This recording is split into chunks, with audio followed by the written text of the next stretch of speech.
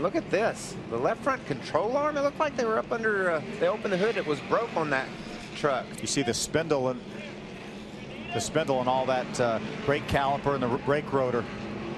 They all took that off so they can replace that upper control arm, but that's pretty much going to end his day. He may get back on the racetrack, but he's going to finish at the very low end of the 20s.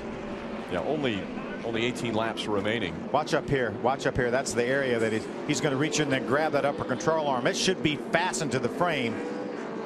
And he reached up in there and grabbed that thing. Quickly saw that there was serious damage and had to get that truck behind the wall.